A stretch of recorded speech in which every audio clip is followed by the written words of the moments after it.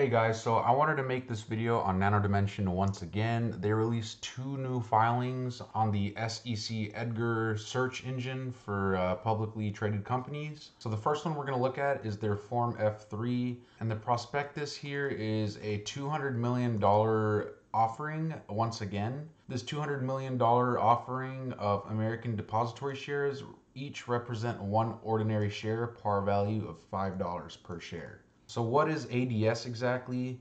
ADS stands for American Depository Shares. So whenever a foreign company wants to issue new shares on an American exchange as a US dollar denominated equity, they have to issue what's called American Depository Shares. Because Nano Dimension is located in Israel and they're traded on the New York Stock Exchange, which is in US dollars, so they have to issue these.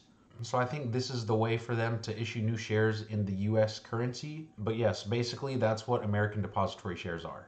And it's not really a surprise to me that this came out about 4 days ago and then we have seen price fall since then. They say there's really no coincidences in life, so I think this has a lot to do with how price is reacting. So I'm just going to read over a few key points. I won't go over the whole document, but I am going to link to it. So if you do want to read this yourself, go to the description and click on the link there. By creating our own installed base of printers that require our own dedicated inks, we are establishing a razors and blades business model in which our customers buy the printer first and then continue to purchase the dedicated inks and maintenance over time.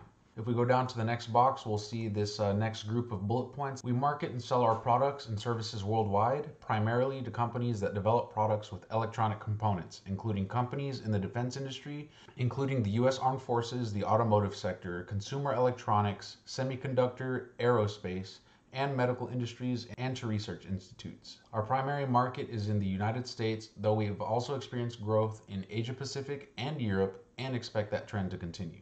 So they aren't raising money for no reason. They are definitely going to be using this money to expand their business. Our goal is to expedite our growth and to further advance our breakthrough technologies and commercialization efforts. To achieve these objectives, we plan to increase sales. We are advancing our commercialization efforts and infrastructure and allocating more resources to activities executed by our US and Hong Kong headquarters, including increasing sales manpower, increase amounts of applications and advanced electronics, applicable use cases, in collaboration with our customers, create applications that can expedite the usage of our products for production grade products and consequently increase our sales.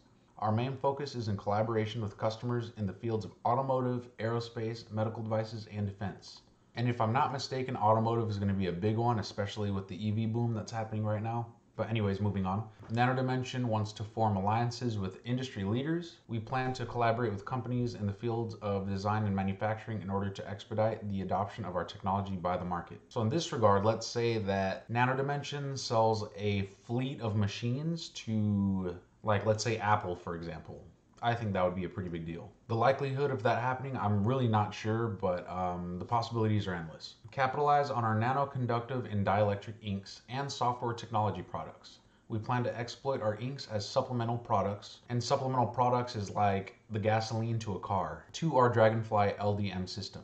We also plan to increase the software options and enable levels of licensing that we could monetize. So here's another good one. They'll be able to monetize their software if they license it out. That's pretty good. And their strategic growth plan includes their current state, which is monetizing commercially available products and services for the additive electronics design, deliver higher speed production grade additive electronic systems, and more materials and services. And 2, deliver hybridized capabilities that combine mechanical functionality with electrified geometries. So I definitely think you guys should check this out. It has a lot of useful information here that you otherwise would not get anywhere else unless you read their SEC filings. And documents like these on the SEC Edgar are as close to the company as you'll get unless you know someone in the company. The SEC requires them to make these filings. So if you want information on companies you're invested in, I would highly recommend you check the SEC Edgar regularly on companies that you're invested in. In my opinion, I think this offering will dilute shareholders again, and it's probably going to bring prices down again, but I don't necessarily see this as a bad thing because they're going to be using this money to expand their business.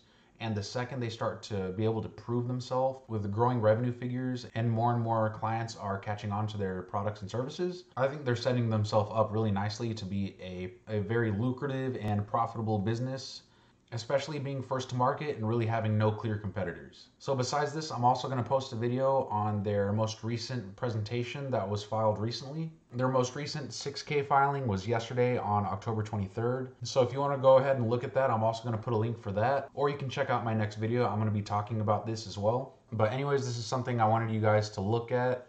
This is something that I think is important. There's a chance that in stock price, this might affect it negatively, but for the business, this is going to be a good thing going into the futures. So while it's not very exciting to see the price go down, it is very exciting to see the company taking steps into becoming an actual full-scale global business. And it's just going to be a matter of time at this point, as I've said.